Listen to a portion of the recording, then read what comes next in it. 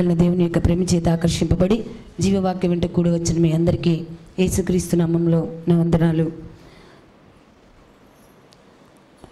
మహోన్నతుడైన దేవుని గొప్ప కనికరములో మరి ప్రత్యేకించి దేవుడి చేత మనం ఎన్నిక చేయబడి ఇది ప్రతి వారం మీకు చెప్తానే ఉంటా. మరి ఒక చిన్న ఇన్సిడెంట్ మీకు చెప్తా జరిగింది.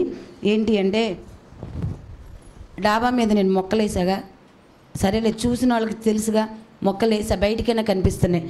దానిలో ఏమైందంటే ఒక సపోటా మొక్క, ఒకటి నారింజ మొక్క పెట్టినప్పుడు 2 దేవుడి కృపలో కాయలు వచ్చినాయి. దానిలో ఒక దోసపాదు పెరిగింది. అంటున్నారా? దోస మొక్క అది నేను పెట్టలేదు, కానీ దానంతరికి అదే పెరిగింది. దాన్ని అసలు ఎప్పుడూ గమనించలేదు. ఒకరోజు గమనిస్తే దానికి 4 కాయలు ఉన్నాయి. అవునా? మరి ఎన్నోసార్లు దోసకాయలు మనం చూసాం, చాలా కొనుక్కుంటాం, కానీ ఆ 4 కాయలు చూడంగానే ఒకటే సంతోషం. నేను చూశాను, అక్కని పిలిచి చూపించా, వదిన పిలిచి, ఇక అందరం చూసాం వాటిని. అవునా? చిన్నపిల్లల్ని ఎట్లయితే చూసి సంతోషిస్తామో మరి ఆ 4 కాయల్ని చూసాం. అవి ఎప్పుడు పెద్ద అవుతాయి అని ఎదురు చూసాం. మరి ఒకరోజు చక్కగా కూర వండుకోవడానికి అవసరమైనట్లుగా ఇంతంత అయినాయి. అవునా? ఆ యొక్క కాయల్ని కోయాలనే ఆశతో మరి సీతక్క 4 కాయలు తీసుకొచ్చి అక్కడ పెట్టింది. ఇంతలోకే మరి భాస్కర్రావు గారు వచ్చి సీతక్కకి చెప్పారు, సీతమ్మ ఈ దోసకాయలతో పప్పు చెయ్యి అన్నారా? ఏమా పప్పు చెయ్యి అంటే సీతమ్మ ఒక గావు కేక పెట్టింది. ఏమని అంటే బాబు అని అరిసింది. నేను కూడా అనుకున్నా నేను ఇంత పెద్దగా అరుస్తుందని. ఏంటి సీతమ్మ అంటే మళ్ళీ వెంటనే బాబు పెరట్లో కాసిన దోసకాయలతో పప్పు చేసుకోవటం ఏంటి, మరి ఏం చేసుకుందామంటే మటన్ తీసుకురా, మటను దోసకాయ చాలా బాగుంటుంది, అది వండుకుందాం. అర్థమవుతుందా? 4 దోసకాయలు విలువ ఎంత ఉంటుంది? అవునా? ఆ 4 దోసకాయలు దొడ్డులో పండినయని దాన్నంట మటన్ వేసుకొని వండుకోవాలి, కానీ పప్పుతో వండుకోవటం ఏంటి బాబు, అలా చెప్తావేంటి అన్నప్పుడు సరే తీసుకొస్తానన్నారు. అది అట్లా గడిచిపోతున్నాయి. ఒకరోజు అసలు తీసుకురావట్లేదని చెప్పి అక్కేం చేసింది, దోసకాయలన్నీ కోసింది. కోసి దాన్ని నోట్లో వేసుకొని చూసినప్పుడు కట్టికి చేదు దోసకాయలు. ఏమా అసలు ఇవి మేము వేయలేదు, దానికేమీ ప్రత్యేకంగా శ్రద్ధ తీసుకోలేదు, అవి కాసే వరకు కూడా అవి వచ్చినాయి అని మాకు తెలియదు, కానీ దొడ్డులో కాసినవని మన పెరట్లో ఉన్నాయని దాన్ని మటన్ వేసుకొని వండుకోవాలి అంటే పప్పు మన దొడ్డులో కాసిన దోసకాయలకి చీప్ అనమాట. అవునా? ఆ దోసకాయలకి విలువ ఉండాలంటే దాన్ని మటన్ వేసుకొని వండుకోవాలి, అదే తన అభిప్రాయం. ఆ దోసకాయలు చేదైనందుకు ఆమె బాధపడింది, నాకు చెప్పింది, నాకు అబద్ధం ఎందుకు బాధేసింది, అందరం బాధపడ్డాం, ఇదేంటి చేదు దోసకాయలు వచ్చినాయి అని. ఏమా అయితే అవి ఎందుకు చేదు దోసకాయలు వచ్చినాయి అంటే చేదు దోసకాయ వచ్చినప్పుడు అదే విడిగా కూర ఉండేటప్పుడు శివం ముందుగా ఏమా ఈ కూరగాయలు కోసినటువంటి గింజలు కానీ అవేమన్నా ఎరువుగా ఉపయోగపడతాయని ఆమె దానిలో పోసదు. దాన్ని తీసుకెళ్ళి ఆ చేదు చూసిన దోసకాయ చేదుగా ఉంటే దాన్ని తీసుకెళ్ళి దానిలో వేసింది. అవేమైనాయి అంటే మొక్కలు వచ్చి దానికి కాయలు వచ్చి చేదు దోసకాయలు అయినాయి. అవునా? ఆ దోసకాయలు చేదు దోసకాయలు అయినాయి అనగానే పైకొచ్చి నేను మొట్టమొదటిగా చేసిన పని ఏంటంటే తీగ మొత్తం పీక్ అవతల పారేసాను. అన్నావా?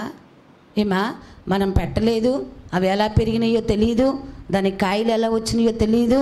ఏమా వాటందరికి అవి పెద్దయిన వాటిని చూసి సంతోషించి దానికి ఒక విలువ ఇచ్చాం, పప్పును తీసివేసాం, మటన్ ఇచ్చాం.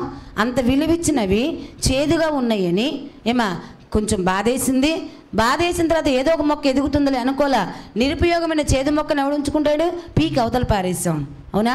సృష్టికర్త అయిన దేవుడు మంచి విత్తనాలుగా ప్రభువు యొక్క ప్రశస్తమైన రక్తము చేత మనల్ని విమోచించి జీవము కలిగిన దేవుని కృపలో లోకానికి అనేక మందికి మనం ఒక శ్రేష్టమైన నీడగా ఉండాలని, దైవ మార్గంలో జనులు నడవాలని, అగ్నిగుణం నుంచి తప్పింపబడే పరలోక రాజ్యంలో ప్రవేశించాలని ఒక పిలుపు ద్వారా మనల్ని ఎన్నుకొని మీరు ఫలించండి, మీరు మంచి ఫలాలుగా ఫలించే చెట్లుగా ఉండాలి, మీరు ఉపయోగకరమైన మనుషులుగా ఉండాలి, నేను వాడుకునే సాధనాలుగా ఉండాలని ఆయన నిరీక్షణ కలిగి ఎదురు చూస్తూ ఉంటే కారు ద్రాక్షలాగా మన అంధకార నిర్జీవమైన క్రియలను విసర్జించకుండా ఆయన సన్నిధిలో కూర్చుంటే ఆయనకేమనిపిస్తుంది? ఏమా అవునా కదా? అవునా?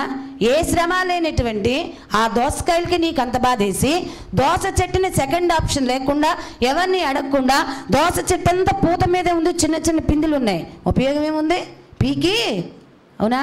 ఏమా పీకేటప్పుడు అనుకున్నా, దేవా జీవము కలిగిన దేవుని కృపలో తోటమాలి బ్రతిమాలుతాడు, నరికేసే ఈ చెట్టును ఫలం లేదు అన్నప్పుడు ఈ ఒక్క సంవత్సరం ఒక అవకాశం అయ్యా, మరలా ఎరువు వేసి దాన్ని బాగు చేస్తా, అది మంచి ఫలాలను ఇస్తుంది అని తోటమాలి బ్రతిమాలిన విధానాన్ని బట్టి దేవుడు ఆ చెట్టును ఉండనిచ్చెను. ఉందా? ఏమా ఉందా? గుర్తుపెట్టుకో, మన జీవితాలు కూడా అలాంటి. సృష్టికర్త అయిన దేవుడు మనల్ని మంచి విత్తనాలుగా ఎలా చేశాడు అంటే తన రక్త ధారల చేత మనలో ఉన్న మలినాన్ని మొత్తాన్ని కడిగేశాడు. అవునా? తను మంచి నేలను మనం విత్తగా మనం ఎలాంటి ఫలాలు ఫలించాలి? ఏమా ఎలాంటి ఫలం? దేవుడికి బాధ ఇదా? ఏమా విత్తనటువంటి ఆ చెట్టు నీకు చెడ్డ ఫలాలు ఇచ్చిందని అంత ఇదిగా స్పీడ్గా పీకేస్తే సృష్టికర్త అయిన దేవుడు కావాలని కోరుకున్న మనము మంచి ఫలాలు ఇచ్చే చెట్లులాగా లేకపోతే ఆయన కోపం రాదా? ఆయనకి బాధ ఇదా? మనం మార్చుకోవద్దా?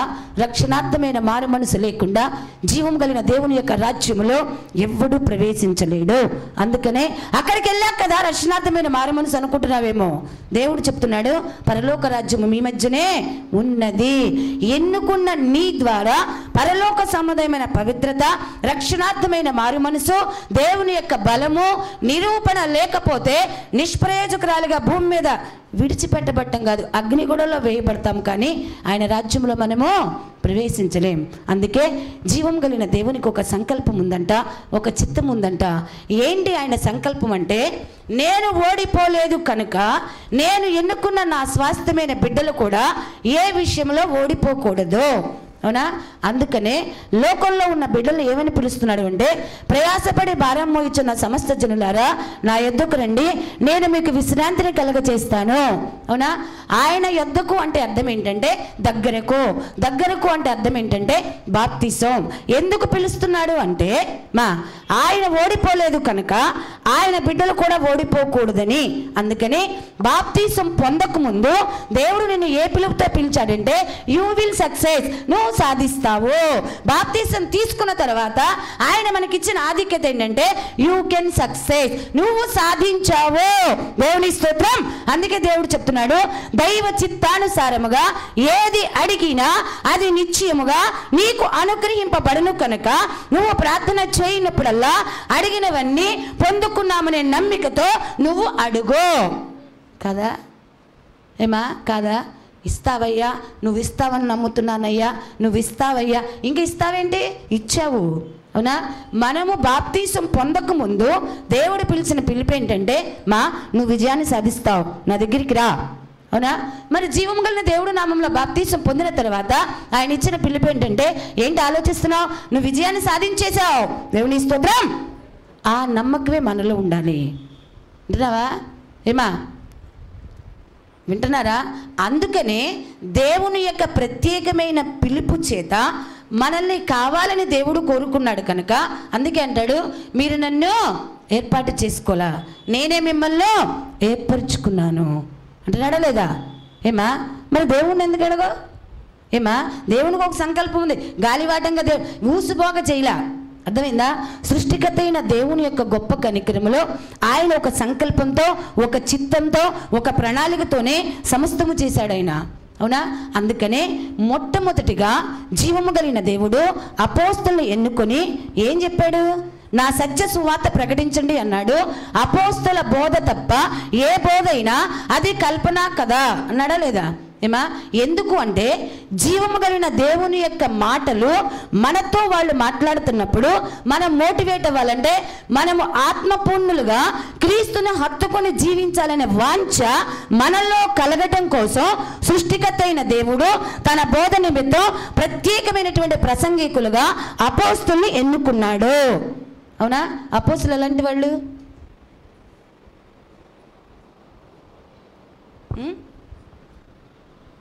ఏమా అపోస్తులు ఎలాంటి వాళ్ళు? సరే, అపోస్తులు ఏ స్థితిలో ఉన్నవాళ్ళు ఎన్నుకున్నాడు? అర్థం కాలే మీకు నా ప్రశ్న. అపోస్తులు ఏ స్థితిలో ఉండగా దేవుడు ఎన్నుకున్నాడు? చేపలు పట్టేవారిగా, జారర్లుగా ఉన్నప్పుడు ఎన్నుకున్నాడు. అవునా? జీవము కలిగిన దేవుడు మనల్ని విజయాన్ని సాధించడానికి ఎన్నుకున్నాడు అంటే ఏమా విజయం సాధించాలంటే ఒక పోరాటం ఉండాలిగా. పిల్లలు పరీక్షలు రాస్తారు, తల్లులు దేనికోసం ఎదురు చూస్తారు? రిజల్ట్స్ కోసం ఎదురు చూస్తారు. అవునా? అవునా? ఆ రిజల్ట్స్లో తెలుస్తుంది మన పిల్లలు ఎలా రాశారు, ఎలా చదివారు, ఎన్ని మార్కులు వచ్చినాయి, దాన్ని బట్టి మనం తెలుసుకుంటాం. ఇక్కడ దేవుడు ఒక మాట చెప్తున్నాడు, మా నువ్వు సాధించావు. అవునా? సాధించావు అంటే నీకు ఒక పోరాటం ఉందనేగా. ఏమా ఆ పోరాటం ఎవరితోనూ అంటే మనల్ని కపటమైనటువంటి లౌకిక ఆత్మ చేత ఇచ్చకపు మాటలతో మనల్ని స్వాధీనపరుచుకునే అపవాదితో. అవునా? లోకం మొత్తం కూడా అపవాది యొక్క హ్యాండిల్లో ఉండగా సృష్టికర్త అయిన దేవుడు మనకు ఒక మాట చెప్తున్నాడు, చిన్నపిల్లలారా మీరు దేవుని సంబంధులు. అవునా? దేవుని యొక్క ఆత్మ మీలో ఉన్నారు అని, లోకములో ఉన్నవాని కంటే మీలో ఉన్నవాడు బలవంతుడు కనుక మీరు లోకాన్ని జయిస్తారు అన్నాడా? ఏమన్నాడు? మీలో ఉన్నవాడు లోకములో ఉన్నవాని కంటే బలవంతుడు కనుక మీరు లోకాన్ని జయిస్తారు. చూడండి, రిఫరెన్స్ చూసుకొని యోహాను రాసిన మొదటి పత్రిక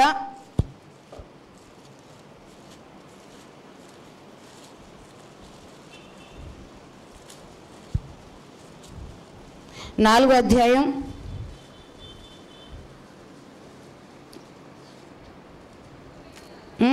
4వ వచనం, చిన్నపిల్లలారా మీరు దేవుని సంబంధులు, మీలో ఉన్నవాడు లోకములో ఉన్నవాని కంటే గొప్పవాడు కనుక మీరు లోకాన్ని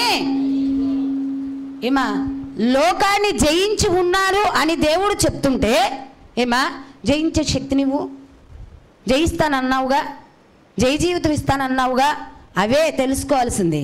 దేవుడు ఏం చెప్పాడు? బాప్తీసం తీసుకోకముందు చెప్తున్నాడు, నువ్వు సాధిస్తావురా. అవునా? బాప్తీసం తీసుకున్న తర్వాత చెప్తున్నాడు, ఏంటి ఆలోచిస్తున్నావు? నువ్వు సాధించావు.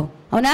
ఎందుకు అంటే నేను ఎన్నుకున్న పోరాటంలో లోకంలో ఉన్న అపవాదే మీకు అపోనెంట్ కనుక నేను మీకు ఇచ్చిన వాగ్దానం ఏంటి అంటే లోకములో ఉన్నవాని కన్నా మీలో ఉన్నవాడు బలవంతుడు కనుక మీరు లోకాన్ని జయించేసే ఉన్నారు. దేవుని స్తోత్రం. అవునా?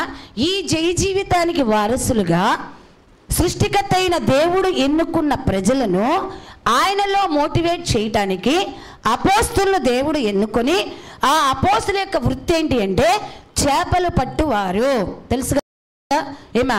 ఎందుకు ఈ చేపలు పట్టే వారిని దేవుడు అపోస్తులుగా ఆయన సువార్తను ప్రకటించడానికి ఎన్నుకున్నాడు అంటే దానిలో ఒక అర్థం ఉంది. ఏంటి అంటే చెరువులో కానీ సముద్రంలో కానీ ఎక్కడైనా కానీ చేపలు 2 రకాలుగా ఉంటాయి. ఏమేం చేపలు అంటే బ్రతుకున్న చేపలు, చనిపోయిన చేపలు. ఈ బ్రతుకున్న చేపల యొక్క లక్షణం ఏంటి అంటే ప్రవాహం ఎంత ఉధృతంగా ఉన్నా, నీటి లోతు ఎంత ఉధృతంగా ఉన్నా, ఎంత సుడులు తిరుగుతూ నీళ్లు ఉన్నా ఈ బ్రతుకున్న చేపలు ప్రవాహాన్ని ఎదుర్కొంటాయే కానీ ప్రవాహానికి ఎదురెత్తాయే కానీ అవి వెనక్కి తిరగవు. దేవుని స్తోత్రం. అవునా? చచ్చిన చేపలు ఎలా ఉంటాయి అంటే నీటి ప్రవాహానికి కొట్టుకొని పోయి ప్రవాహం యొక్క వాలు ఎటు ఉంటే అటు అవి వెళ్ళిపోతూ ఉంటాయి. అందుకనే సృష్టికర్త అయిన దేవుడు చేపల పట్టు వారిని మనుషుల పట్టు జాలర్లుగా ఎందుకు చేశాడు అంటే ఈ లోకమనే దుష్టుని మూలంగా కలిగిన ఈ ప్రవాహం యొక్క ఉధృతాన్ని మనం ఎదుర్కొని మంచి ఈత ఈతూ సృష్టికర్త అయిన దేవుడు మనకు ఉంచిన గురి దగ్గరకు మనం చేరుకోవాలి. కానీ చచ్చిన చేపల్లాగా ఏదో ఒకటి జరిగిందిలే, అయితే అయిందిలే, దేవుడి చిత్తం ఇలానే ఉందిలే అని చచ్చిన చేపల్లాగా దుష్టుని యొక్క ప్రవాహానికి మనము కొట్టుకుపోయే వారిగా ఉండకూడదు. దేవుని స్తోత్రం. ఆ చేపలు పట్టే వారికి చూడంగానే తెలుస్తుంది బతుకున్న చేప యొక్క లక్షణం ఏంటి, చచ్చిపోయిన చేప యొక్క లక్షణం ఏంటి. ఆ ఎదురీదేటప్పుడే చచ్చిపోయిన చేప ఎలా ఉంటుందో దాని లక్షణం, ఎలా కొట్టుకుపోద్దో, బతుకున్న చేప ఎలా ఎదురీదో వాటికి తెలుసు. అర్థమైందా? అందుకనే సృష్టికర్త అయిన దేవుడు లోకంలో ఉన్న ఏదో జ్ఞానులను, ఏదో ప్రొఫెసర్లు ఎన్నుకోలేదు, ఏదో సైంటిస్టులు ఎన్నుకోలేదు. కానీ సామాన్యంగా చేపలు పట్టే జాలరులను ఆయన ఎన్నుకొనుటలో ఒక చిత్తము, ఒక ఉద్దేశము ఆయనకి ఉన్నాయి. ఏంటి అంటే వాళ్ళు ఎలాగైతే బతుకున్న చేపలను పట్టి మనుషులకు ఉపయోగకరమైన ఆహారంగా ఇస్తున్నారో అలాగునే సృష్టికర్త అయిన దేవుని యొక్క పిలుపు మేరకు పిలువబడిన అపోస్తులు విశ్వాసులు ఇరుకు ద్వారం అయినప్పటికీ మా ఇరుకులో విశాలతను కలిగించే దేవుని యొక్క కృప ఎట్టిదో వాళ్ళు మాటల ద్వారా మనుషులకు చెప్పుతూ దేవుని ఆత్మశక్తిని ప్రత్యక్షపరుస్తూ దేవుని యొక్క రాజ్యంలో ప్రవేశించే వారిగా చేయగలరు అనే నమ్మకంతో. దేవుని స్తోత్రం. అర్థమైందా? ఏమా అవునా? ఇవన్నీ ఎట్లా వస్తాయంటే మనం ఒంటరిగా కూర్చొని విన్న వాక్యాన్ని బట్టి కానీ చదివిన వాక్యాన్ని బట్టి కానీ కొన్ని ఆలోచనలు చేస్తూ ఉన్నప్పుడు ఏమా ఖచ్చితంగా స్పెసిఫిక్గా ఉంటుంది గ్రంథంలో. ఏమా వాళ్ళు చేపలు పట్టు జాలరులు. అవునా? వాళ్ళని అంటాడు మనుషులు పట్టు జాలరులుగా చేస్తా మీరు నాతో. అవునా? ఏమా ఎలా ఉండాలంట మనం? ఎలా ఉండాలంట? ఏమా ఎలా ఉండాలంటే అందుకనే విశ్వాసంలో రెండు రకాలు ఉంటారు. ఒకళ్ళు క్రియలు కలిగిన విశ్వాసులు, ఒకళ్ళు క్రియలు లేని విశ్వాసులు. క్రియలు కలిగిన విశ్వాసుల యొక్క ఆధిక్యత ఏంటి అంటే దేవుని యందు భయభక్తులు కలిగి దేవుని వ్యతిరేకమైన క్రియల్లో పాలు పంపులు పొందరు కనుక సృష్టికర్త అయిన దేవుడు వారికి ఇచ్చిన వాగ్దానం నీ భక్తి నీకు ధైర్యం పుట్టించదా. దేవుని స్తోత్రం. ఏ ధైర్యము అంటే ఎంతటి అపాయము వాళ్ళకు సంభవించినా ఏ శోధన వాళ్ళకు వచ్చినా సృష్టికర్త అయిన దేవుని యొక్క మాటల మీద కలిగిన నమ్మకంతో దేవా క్రియలు కలిగి నిన్ను అనుసరిస్తున్నాను కనుక ఈ శోధన బట్టి నేను కృంగిపోవటం లేదు నాయన, నా భక్తి నాకు ధైర్యాన్ని పుట్టిస్తుంది. దేవుని స్తోత్రం. అవునా? ఏమా అందుకే దేవుడు అంటాడు ఆత్మలో కపటము లేనివాడు ధన్యుడు. అవునా? దాన్నే అంటారు సెల్ఫ్ కాన్ఫిడెన్స్. అవునా? ఈ క్రియల్లోనోడికి ఏముంటుందంటే ధైర్యం చాలదు. ఏమా ఏదైనా దేవుణ్ణి అడగాలి అంటే దేవునికి వ్యతిరేకమైనగా చేసినటువంటి ఆ క్రియలు జ్ఞాపకం వస్తూ ఉంటాయి కనుక దేవుని చిత్తం కాలేదులే అందుకే జరగల. ఎందుకు జరగదు? దేవుడు చెప్తున్నాడుగా దైవ చిత్తంగా ఏది అడిగినా నిశ్చయముగా నీకు. అవునా? ఏమా దైవ చిత్తమైన కోరిక ఒకటి నువ్వు కోరుకున్నప్పుడు దేవుడి చిత్తం కాదులే అని ఎందుకు సరిపెట్టుకుంటున్నావు? అవునా? నువ్వు సరిపెట్టుకోవడానికి కారణం ఏంటి అంటే దేవుడు కోరుకున్న సజీవమైన క్రియలు నీలో లోపించని కనుక నువ్వు సర్దుకుపోతున్నావు. దేవుడు చెప్తున్నాడు నేను రోషము కలిగిన దేవుణ్ణి కనుక ఏ విషయంలో మీరు సర్దుకుపోనవసరం లేదు చెప్తున్నాడా? ఏమా చెప్తున్నాడా లేదా? అవునా? అందుకనే జీవాధిపతి అయిన దేవుని కృపలో పరలోక సంబంధమైన ఆత్మలు ఎలా ఉంటాయి అంటే నిత్య జీవానికి వారసత్వం కలిగిన ఆయన స్వాస్థ్యము ఎలా ఉంటుంది అంటే మా దుష్టుని యొక్క ప్రవాహము సునామీలాగా మన మీద పొంగి పొల్లినా ఏ మాత్రము చెక్కు చెదరక వెనక్కి తిరగక ఆ ప్రవాహానికి ఎదురీదుతూ దేవుడు అప్పచెప్పిన గురి యొద్దకు చేరుతాడు. దేవుని స్తోత్రం. అవునా? ఏమా అందుకని మరి ఈ వాక్యం విన్న తర్వాత దేవుడి కోసం ఏదో ఒకటి చెయ్యాలి అనే మనస్సు ఎంతమంది కొంచెం చేయొద్దండి. ఏదో ఒకటి దేవుడి కోసం చెయ్యాలి. అవునా? అవునా? అది దేవుడి కోసం ఏదో ఒకటి చెయ్యాలి అని మనసున్న వాళ్ళు దేవుడి కోసం ఏమీ చెయ్యలేరు. అర్థమవుతుందా? ఏమా అర్థమవుతుందా? ఎందుకంటే మీకు రెండు విశ్వాసాలు చెప్పాగా, ఒకటి క్రియలు కలిగిన విశ్వాసం, రెండు క్రియలు లేని విశ్వాసం. క్రియలు కలిగిన విశ్వాసానికి సాదృశ్యం ఏంటంటే బ్రతుకున్న చేపలు. క్రియలు లేని విశ్వాసానికి సాదృశ్యం ఏంటి అంటే చచ్చిపోయిన చేపలు. అవునా? ఇప్పుడు చచ్చిపోయిన చేపల కారణాలు చాలా ఉన్నాయి. ఎందుకంటే వాళ్ళు వాక్యం చెప్తుండగా ఎట్లా ఉంటారంట? రాతి నెలలో ఉన్నోళ్ళుగా ఉంటారు, త్రోవ పక్కన ఉన్నోళ్ళుగా ఉంటారు, ఐహిక విచారాల చేత ముళ్ళ పొదల్లో పడిన వారిగా ఉంటారు. అవునా? డెడ్ ఫిషెస్ కారణాలు అనేకములు, కానీ బ్రతుకున్న చేపలకి కారణం ఏంటంటే ఒకటే, అతడు మంచి నేలను విత్తబడిన వాడే దేవుని యొక్క వాక్యాన్ని గ్రహించి వాక్య సంబంధమైన ప్రవర్తన కలిగి 100 60 30 ఫలించువాడు. అవునా? అందుకని ముందు వాక్యం శ్రద్ధగా వినటం. నీకేం భారం చెప్పాడు? మనసుని ఇక్కడ పెట్టు, హృదయాన్ని ఇక్కడ పెట్టు. అవునా? దేవుని యొక్క మాటలను బట్టి బ్రతుకుతామని దేవుడు చెప్తున్నాడు కనుక అసలు దేవుడు ఏం మాట్లాడుతున్నాడో ముందు నువ్వు గ్రహించు. ఏమా తర్వాత నువ్వు దేవుడితో మాట్లాడడం మొదలుపెట్టు. అర్థమైందా? దేవుడితో నువ్వు మాట్లాడాలి అంటే ఏమా అసలు నువ్వు ముందు ఆయన ఏం మాట్లాడుతున్నాడో తెలుసుకోవాలిగా. అవునా? ఏమా ఏదైనా వివాదం వచ్చింది, గొడవ వచ్చింది, గవగవ దొమ్మికి వెళ్తే ఏమంటారు? అసలు ముందు మాట్లాడుకోవాలి కదా. ఏమా వినండి, ముందు మాట్లాడుకోవాలి కదా. అదేంటి అసలు ఏది మంచిదో ఏది చెడదో ఏది నిజమో అబద్ధమో తెలుసుకోకుండా దొమ్మిళ్ళగా కర్రలేసుకుని మీదకి వచ్చారేంటి? మాట్లాడుకోవాలి కదా అంటారా అనరా? దేవుడు కూడా చెప్తున్నాడు, రండి మన వివాదము తీర్చుకుందాము. దేవుని స్తోత్రం. అవునా?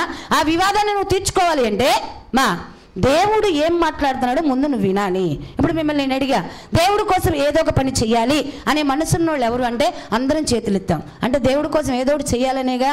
ఏమా దేవుడి కోసం ఏదో ఒకటి చెయ్యాలి అనుకునే వాళ్ళు ఏది చెయ్యలేరు. అర్థమైందా? ఎందుకు చేయలేరు అంటే అనుకోకపోతే చేస్తారా?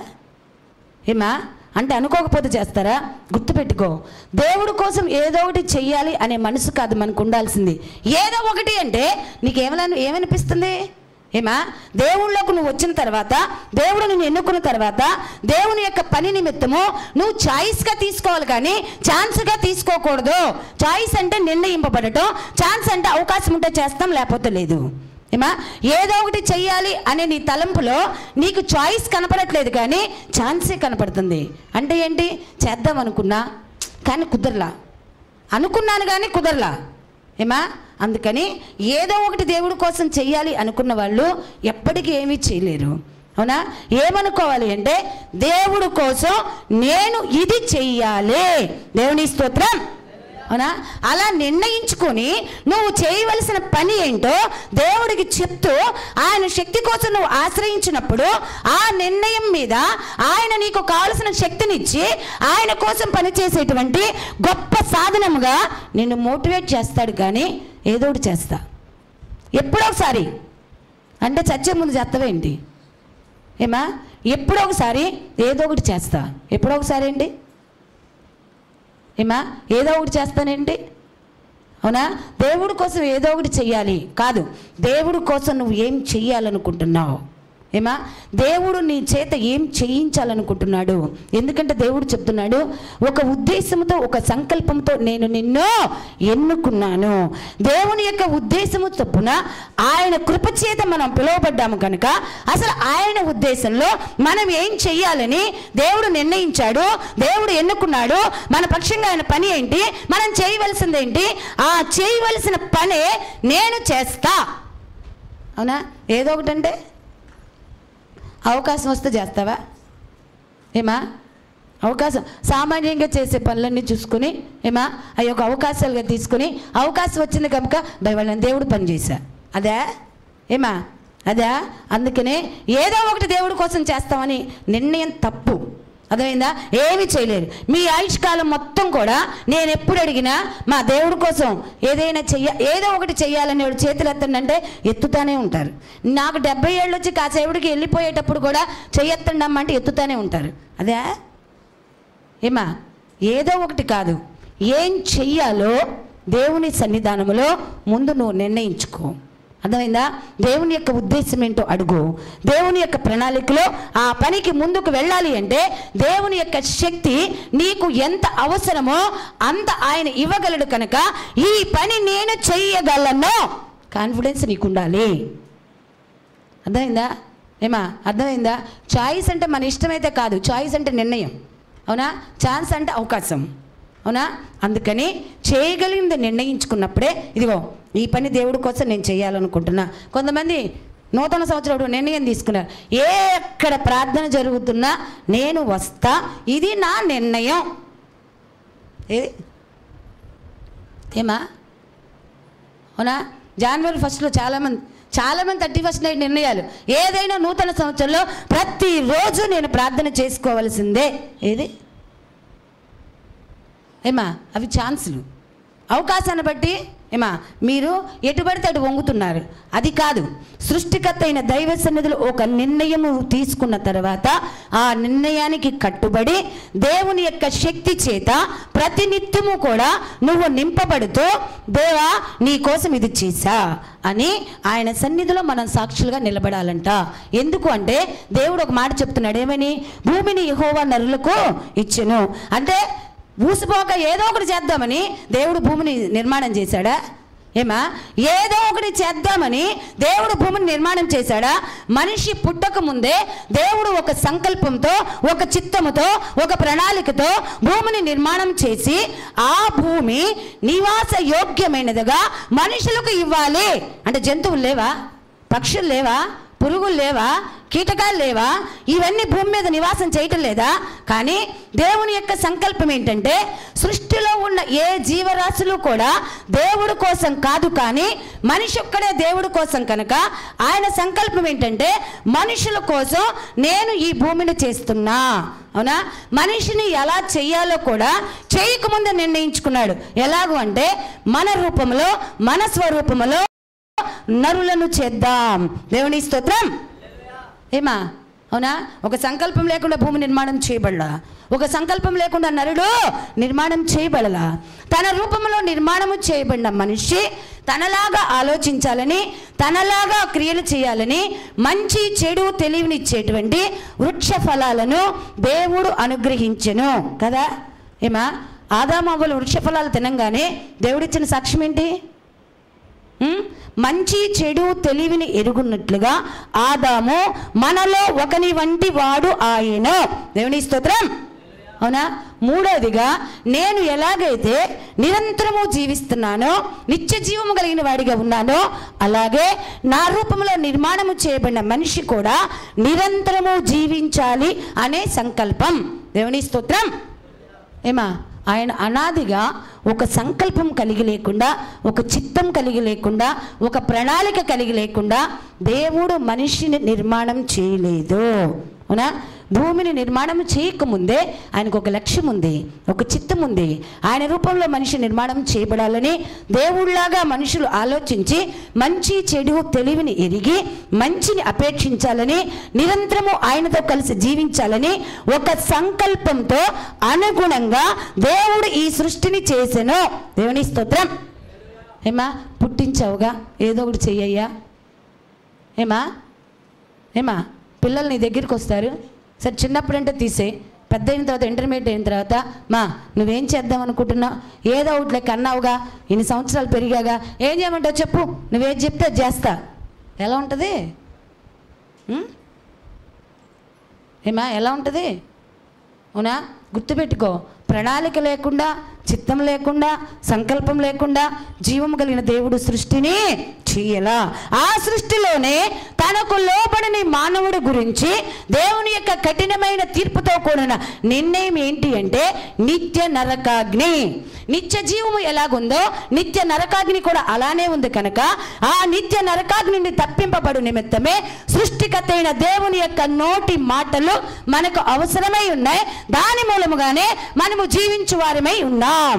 దేవుని స్తోత్రం. అవునా? ఏమా మరి సంకల్పం లేకుండా, ప్రణాళిక లేకుండా దేవుడు ఏమీ చేయలేదని చెప్తుంటే నువ్వేంటి ఏదో ఒకటి చేస్తా దేవుడి కోసం, ఏదో ఒకటి చెయ్యాలమ్మా దేవుడి కోసం. ఎన్నాళ్ళు ఆ నిర్ణయాలు, ఎన్నాళ్ళు ఆ కాలం హారతి కర్పూరంలాగా ఆ కాలం అంతా గడిచిపో. ఇదో ఇది అనుకున్నానుగా, ఇది నేను ప్రారంభిస్తున్నా ఈ రోజు నుంచే. అవునా?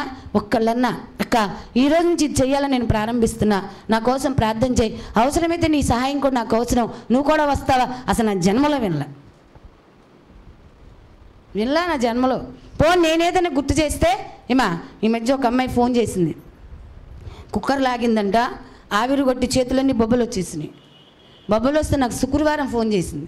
ఫోన్ చేసి నేను వస్తున్నానక్క, నువ్వు ప్రార్థనలోకి వెళ్ళిపోయావు కిందకి అంటే, ఇంకా వెళ్ళాలా ఏమైంది అంటే నాకు ఇట్లా చేతులు కాలిని మొత్తం బొబ్బలు వచ్చినాయి అంటే, సరే తొందరగా నీకు ప్రార్థన చేశాక నీకు వెళ్తానంటే వచ్చింది. నేను లోపల పైనుంచి బయటకు వచ్చేటప్పటికే గలగలగలగల మాట్లాడుతుంది. నేను అనుకున్నా దీనికి చేతులు కాలితే ఇంత ఇదిగా ఎట్లా మాట్లాడుతుంది అనుకున్నా.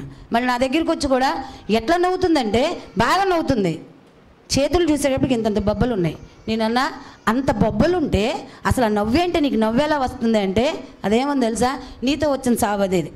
ఎప్పుడు నవ్వు నవ్వు అని చెబుతావు వాక్యం, సరే కదా అని నవ్వితే నవ్వుతున్నావంటావేంటి, అసలు మమ్మల్ని ఏం చేయమంటావు నువ్వు చెప్పమ్మా, దాని ప్రకారం నడుస్తామంటుంది. ఏమ్మా అర్థమవుతుందా? మొత్తం బొబ్బలే చేతులకి. నువ్వు నవ్వమంటున్నావుగా, నవ్వితేనేమో నవ్వామంటావు, నవ్వకపోతేనే మొహాలు మార్చుకున్నారంటారు. అసలు మమ్మల్ని ఏం చేయమంటావు అమ్మా, ఏది చేసినా నీతో నేను అది చెప్పాను అంటే కాలితే కూడా నవ్వమని చెప్పాను నేను. అదే అర్థం చేసుకునేది. ఏమా మరి సీరియల్స్ చూడొద్దని చెప్తున్నా, ఎందుకు చూస్తున్నారు? ప్రతి ప్రార్థనకి రావాలని చెప్తున్నా, ఎందుకు రావట్లా? ఉపవాస ప్రార్థన మిస్ అవ్వకూడదని చెప్తున్నా, ఎందుకు మిస్ అవుతున్నారు? ఏమా మరి వీటిల్లో వినలేదు కానీ వచ్చి అడుగుతుంది. ఏమో నవ్వమన్నావుగా, నవ్వితే ఒక తంట, నవ్వకపోతే నీతో సావుకు, నాతో సావుకు వచ్చిందంట ఆమెకి. ఏమా అలాగే మరి మహాగణమైన దేవుని గొప్ప కనికరంలో ఒక ప్రత్యేకంగా ఒక సంకల్పంతో ఆయన మనల్ని ఎన్నుకొని ఆయన చెప్తున్నాడు, నేనేం సంకల్పం లేకుండా, చిత్తం లేకుండా, ప్రణాళిక లేకుండా నిన్ను సృష్టించాను అనుకున్నావా? నా అనాది సంకల్పమే నీ రక్షణ. కాదా? కాదా? మరి నీకు ఉండొద్దా? ఉండాలా ఉండొద్దా? అవునా? అందుకనే మరి జీవం కలిగిన దేవుని గొప్ప కనికరంలో సృష్టికర్త అయిన దేవుడు అంటున్నాడు, త్రోవ పక్కన విత్తబడిన విత్తనాల్లాగో, ముళ్ళ పొదల్లో విత్తబడిన విత్తనాల్లాగో, రాతి నేలను విత్తబడిన విత్తనాల్లాగో మందిరంలోకి వచ్చి కూర్చుని గురుగుల్లాగా అయిపోయి కట్టకట్టి అగ్నిగుండంలో పడేయకుండా మంచి నేలను విత్తబడిన వారే వాక్యమును శ్రద్ధగా విని దాన్ని గ్రహించి నిత్య జీవానికి వారసులే భూమి మీద 100 60 30 ఫలిస్తూ ఆ ఫలము దేవుని వల్ల కలిగినదని మనుషులు మిమ్మల్ని గూర్చి సాక్ష్యం ఇచ్చినట్లుగా మీరు నా వలన బ్రతకండి. అది దేవుని యొక్క సంకల్పం. అవునా? అవునా? అందుకే మరి సృష్టికర్త అయిన అంటే ప్రభు అయిన యేసుక్రీస్తు యొక్క ఆలయాలలో, చర్చిలో కానీ క్యాండిల్స్ వెలిగిస్తారు. ఏమా? అవునా? ఎందుకు అంటే జ్యోతులో ఏం వెలిగించరు, దీపాలు ఏం వెలిగించరు. ఎందుకంటే ప్రభువుని నమ్ముకున్న వాళ్ళు చాలామంది మనం ఎక్కడైనా చూస్తే గబుక్కుని ఏం చేస్తారు, వాళ్ళు క్యాండిల్ వెలిగించి అక్కడ పెట్టి ప్రార్థన చేసుకుంటారు. అవునా? దాని గురించి మనం ఏమనుకుంటాం, మేమైతే వెలిగించాం క్యాండిల్స్. ఎందుకు? ఆచారాలు మేము పాటించాం. అవి ఆచారం కాదు. అర్థమైందా? పెద్దలు కొన్ని నిర్ణయాలతో, కొంత అవగాహనతో దేవుని యొక్క ప్రేమలో ఉన్నటువంటి ఔన్నత్యాలు గ్రహించి కొన్ని పనులు మన ద్వారా జరిగిస్తూ దానిని బట్టి అయినా సృష్టికర్త అయిన దేవుణ్ణి హత్తుకొని జీవిస్తామని చేసిన పనులే. అవునా? ప్రభు ఆలయాల్లో ఎక్కడైనా కూడా ఎక్కువ ఏం చేస్తారు, క్యాండిల్స్ వెలిగిస్తారు. ఎందుకు? ఆచారమా? మూఢభక్తే? మూఢభక్తే లేదా సనాతన ధర్మాలా? అవునా? క్యాండిల్స్ వెలిగిస్తారా? ఎందుకు అంటే క్యాండిల్ యొక్క పర్పస్ ఏంటి అంటే దాని ఉపయోగం ఏంటి అంటే అది చీకటిని పాలద్రోలి వెలుగునిస్తుంది. మొట్టమొదటిగా మనం గ్రహించాల్సింది ఏంటంటే క్యాండిల్ వెలిగిస్తాం, ఏమొస్తుంది దాంట్లోంచి? వెలిగేగా. అవునా? క్యాండిల్ యొక్క పర్పస్ ఏంటి అంటే అది చీకటిని పాలద్రోలి వెలుగుని ఇస్తుంది. అవునా? అవునా? అందుకనే సృష్టికర్త అయిన జీవము కలిగిన దేవుడు కూడా మనల్ని ఎలా ఎన్నుకున్నాడు అంటే మీరు లోకానికి మరి తెలుసుగా. లోకానికి వెలుగై ఉన్నారు అంటే వెలుగెందుకు? చీకటిని పాలదోలటానికి. అంటే లోకం ఎలా ఉందని అర్థం? చీకటిలో. అవునా? చీకటిలో ఉన్న లోకంలో సృష్టికర్త అయిన దేవుని కృపచేత ఎన్నిక చేయబడిన మనము వెలిగింపబడి, ఆయన పరిశుద్ధాత్మ కృపచేత వెలిగింపబడి లోకములో ఉన్న చీకటిని పాలదోలి చీకటిలో ఉన్న వ్యక్తులు వెలుగు సంబంధులుగా మార్చబడాలి అని జీవము కలిగిన దేవుడు మనల్ని ఎన్నుకున్నాడు. అర్థమవుతుందా? అర్థమవుతుందా? మరి క్యాండిల్ వెలిగించగానే అదేదో సనాతన ధర్మమని అదేదో చేయకూడని కార్యమని మేము వెలిగించాం, మాకు ఇవి కుదరవు. అవునా? అసలు ఎందుకు వెలిగించారు? క్యాండిల్ని వెలిగించాల్సిన అవసరం ఏంటి? క్యాండిల్లో ఉన్నటువంటి అసలు ఆ గుణలక్షణాలు ఏంటి మనం పరిశీలించాలిగా. మనుషుడు క్యాండిల్ ఎందుకు చేశాడు? ఊసిపోక చేశాడా? ఒక పర్పస్ లేదా? అంటే ఒక ప్రయోజనం లేదా? అవునా? దాని యొక్క ప్రయోజనం ఏంటి? వెలుగు రావాలి. ఎందుకు వెలుగు అంటే చుట్టూ ఉన్న చీకటిని పాలద్రోలాలి. అవునా? జీవం కలిగిన దేవుడు మనతో కూడా అంటున్నాడు, లోకానికి నువ్వు వెలుగై ఉన్నావు అంటే మన లోకంలో ఎలా ఉండాలి? క్యాండిల్స్ లాగా ఉండాలి. ఎలా ఉంటున్నాం? మన ముంతపోగుల్లాగా ఉంటున్నాం. ముంతపోగులు అంటే తెలుసుగా. మీకు తెలియదు, మీరందరూ ఫారినర్స్. ముంతపోగులు అంటే అర్థం ఏంటంటే మిరపకాయలంట ఏదో చేస్తారు, కుండలోన దేంట్లోనే వేసి దానికి అగ్గిపుల్ల గీసి వదులుతారంట. అంతేనా? ఏదో పొగొచ్చి దాని పక్కన నిలబడలేమంట. క్రైస్తవులు అంటే ఎలా ఉండాలి?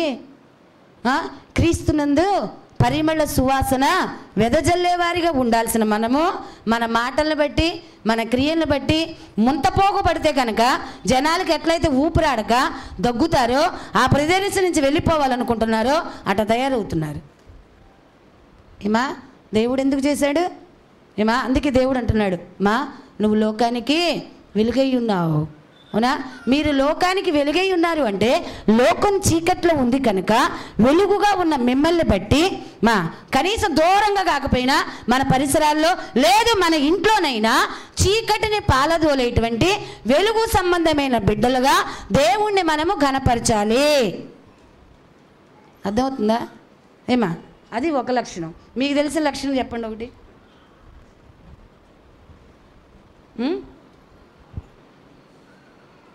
ఏమా ఏదో ఒకటి చెప్పండి. క్యాండిల్ గురించి ఒక లక్షణం మీరు చెప్పండి.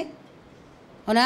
ఏమా గుర్తుపెట్టుకో, దేవుడు పిలిచాడులే, వచ్చాంలే, ఏదో ఆయన పిలిచినందుకు వచ్చాం, వారం వారం వస్తున్నాం, ఇంటికి వెళ్తున్నాం, అసలు అలా వద్దు, అలా వద్దు. ఎందుకు అంటే సృష్టికర్త అయిన దేవుడు నిర్మాణం చేసిన మనిషి ఒక క్యాండిల్ని వెలిగించడంలో ఉన్న అర్థమేంటో గ్రహించి చీకటిని ప్రాలదోలే సాధనంగా దాన్ని చేసి దాని గురించి ఒకటి చెప్తాడు, క్లియర్ విజన్. అంటే ఏంటంటే భవిష్యత్తులో ముందు చేసేటువంటి జరిగేటువంటి ప్రయోజనాలను నిర్ణయించి ఆ పని చేయటం.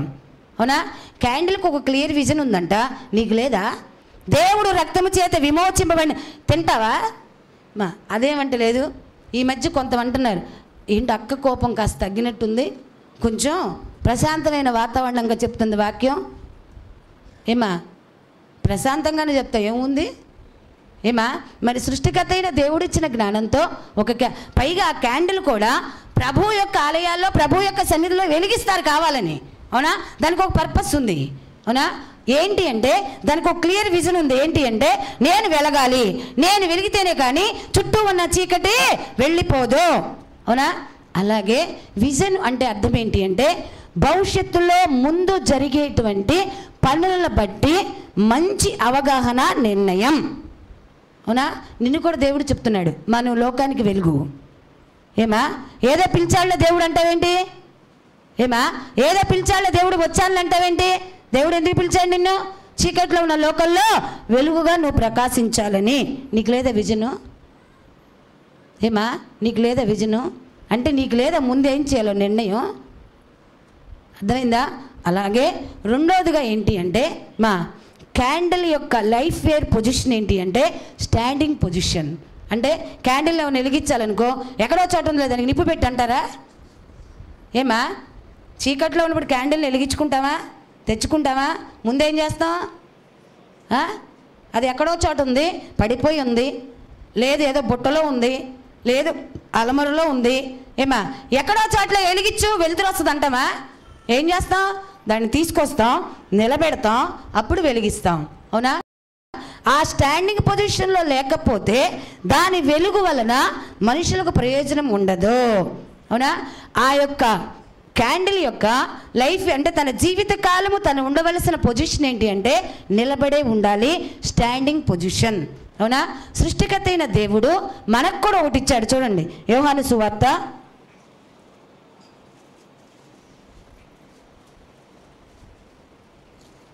15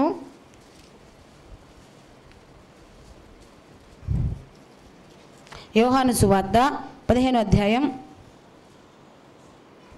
5 నుంచి చూడండి.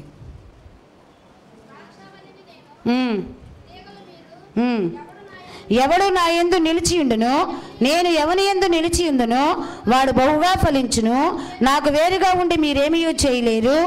ఎవడైనా నా యందు నిలిచి ఉండని ఎడల వాడు తీగ వలె బయట పారవేయబడి ఎండిపోవును. మనుషులు అట్టి వాటిని పోగు చేసి అగ్నిలో పారవేతురు, అవి కాలిపోవును. నా యందు మీరును మీ యందు నా మాటలను నిలిచి ఉండని ఎడల మీకు ఏది ఇష్టమో అడుగుడి, అది మీకు అనుగ్రహింపబడును. మీరు బహుగా ఫలించుట వలన నా తండ్రి మహిమపరచబడును. ఇందువలన మీరు మా శిష్యులు. ఏమా క్యాండిల్ ఎలా ఉంటుందంటే ఎప్పుడు నిలిచి ఉంటుందంట. అవునా? సృష్టికర్త అయిన దేవుడు కూడా చెప్తున్నాడు, మీరు మీ యందు నేనును నా యందు మీరును నిలిచి ఉండని ఎడల మీరు ఫలించరు. మీరు నిష్ప్రయోజకులు, పనికిరాని తీగలు, ఎండిపోగా అగ్ని చేత కాల్చబడటానికి తప్ప మీరు దేనికి పనికిరారు. అలా కాకుండా నా మాటలు మీలో నిలిచి ఉండని ఎడల, ఆ మాటల ప్రకారము మీరు నడుచుకునే ఎడల మీరు బహుగా ఫలిస్తారు. మీకు ఏది ఇష్టమో అది అడుగుడి, అవన్నీ చేస్తా. మీరు బహుగా ఫలించడం వలన పరలోకమందున్న తండ్రి ఘనపరచబడును. దేవుని స్తోత్రం. ఏమా, నేను అక్కడికి వస్తాగా, పరలోకానికి వస్తాగా, అప్పుడు చూసుకుందాంలే తండ్రికి మహిమగా ఉన్నానో లేదో. ఏంటంటే నువ్వు ఇచ్చే సాక్ష్యం దేవుడికి హృదయాంతరంగాలు తెలుసు. పరలోకంలోకి వస్తావుగా, నేను వస్తా, నువ్వు వస్తా, అప్పుడు అడుగుదాంలే. అయ్యే లొల్లు మాటలంటే. ఏమా, ఇక్కడ ఏమంటున్నాడు దేవుడు? ఏమా, క్యాండిల్ని ఎందుకు వెలిగిస్తున్నారంటే దానికి ఒక పర్పస్ ఉంది, దానికి కొన్ని లక్షణాలు ఉన్నాయి. క్రీస్తు రక్తము చేత విమోచింపబడిన మనము ఆ క్యాండిల్తో కంపారిజన్ చేసుకొని మన జీవితాలు కూడా ఎలా ఉన్నాయో సరి చూసుకోవాల్సిన బాధ్యత మన మీద ఉన్నది. అవునా? క్యాండిల్ వినియోగించే వాళ్ళు ఎవరైనా సరే దాన్ని నిలబెట్టి వెలిగిస్తారు, కానీ ఏ పొజిషన్లో ఉన్నా దాన్ని వెలిగించరు. అవునా? అలాగునే దేవుడు మనల్ని కోరుకున్నాడు కనుక మనము నిలబడితేనే సృష్టికర్త అయిన దేవుడి పక్షంగా కొన్ని కార్యాలు చేయగలుగుతాము. కనుక మనం ఎలా నిలబడాలి అంటే ఆయన మాటలు మనలో నిలిచి ఉండాలి. నిలిచి ఉంటే ఆయన వాక్యానికి అనుసంబంధమైన ప్రవర్తన నువ్వు కలిగి ఉంటావు. కనుక దేవుడు చెప్తున్నాడు, నీకేది ఇష్టమో అది అడుగమ్మా, నువ్వేది అడిగినా చేస్తా. అవునా? మీరు బహుగా ఫలించటం వలన పరలోకమందున్న తండ్రి మహిమపరచబడును. దేవుని స్తోత్రం. మరి మనం ఎలా ఉన్నాం? ఏమా, అవునా? చిన్న క్యాండిలే. అవునా? ఎందుకు చేశారంటే భక్తులు వెలిగించమని ఎందుకు చెప్పారంటావు? అదే విగ్రహారాధన అనుకుంటున్నావా? ఏమా, అవునా? మూడోదిగా వస్తే క్యాండిల్ కొద్దిగా ఒరిగినా, శాంతం ఒరిగినా అది దాన్ని వెలుగునివ్వటం మానదు. ఏమో మనం వెలిగించాం, వినండి, క్యాండిల్ నుంచో పెట్టాం, వెలిగించాం, వెలుగుతుంది. అవునా? ఏదో ఒకవైపు వెలగటం వల్ల అప్ అండ్ డౌన్స్ వచ్చి కొంచెం వంగింది, వెలుతురు వస్తుందా రాదా? వస్తుందిగా. ఇంకా వంగింది, వెలుతురు వస్తుందా రాదా? అవునా? సృష్టికర్త అయిన దేవుడు చెప్తున్నాడు, నిన్ను నిలబెట్టానమ్మా, నిన్ను వెలిగిస్తున్నా. కొన్ని సమయాల్లో కొన్ని నిందలను బట్టి, కొన్ని శ్రమలను బట్టి, కొన్ని అవరోధాలను బట్టి, కొన్ని మాయమాటలను బట్టి, దుష్టుని యొక్క యుక్తులను బట్టి, కుయుక్తులను బట్టి నువ్వు కొద్దిగా వంగే పరిస్థితి రావచ్చు, ఒక్కోసారి పూర్తిగా వంగే పరిస్థితి రావచ్చు. అయినప్పటికీ కూడా నీలో నేను ఉంచిన వెలుగు ఆరిపోకూడదు. దేవుని స్తోత్రం. అంటే సరళంగా ఉంటేనే చేస్తావా? ఏమా, సరళంగా ఉంటేనే చేస్తావా? జీవం కలిగిన దేవుడు చెప్తున్నాడు, ఏమా, నువ్వు వెలిగించిన క్యాండిల్ అప్పుడప్పుడు వంగిపోదా? వంగిపోదా? ఒక్కోసారి పడిపోను కూడా పడిపోద్ది. అయినప్పటికీ కూడా అది వెలుగుతూనే ఉంటుంది. అలాగే దేవుడు చెప్తున్నాడు, ఎన్ని అవరోధాలు నీకు వచ్చినా, నీ ఆత్మ సంబంధం ప్రయాణంలో నీ గురి దగ్గరకు చేరటానికి ఎన్ని అవరోధాలు నీకు కలిగినా, ఎన్ని నిందలు నీకు వచ్చినా, ఏ అవమానాలు నీకు కలిగినా, ఒక్కొక్కసారి సహించలేనంత శోధన నీకు వచ్చినా జ్ఞాపకం చేసుకో. ఏంటి అంటే సహించగలిగిన దానికంటే ఎక్కువగా నిన్ను నేను శోధించను అంటున్నాడా లేదా? ఏమా, అవునా? మరి మనం ఏం చేస్తాం? ఏమా, 40 రోజుల ఉపవాసంలో జంజం. అసలు మనల్ని కదిలిస్తే పరిశుద్ధాత్మే, మనల్ని మెదిలిస్తే పరిశుద్ధాత్మే. 41వ రోజు నుంచి ఏమవుతున్నావు? ఏమా, నేను బలంగా ఉందామనుకున్నా, కానీ కొన్ని పరిస్థితులు బట్టి నా ప్రాణం కృంగిపోయింది.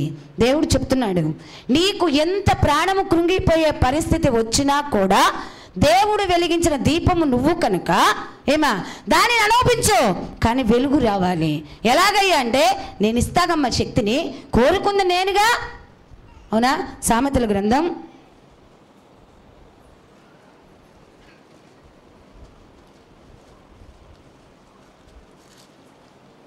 24వ అధ్యాయం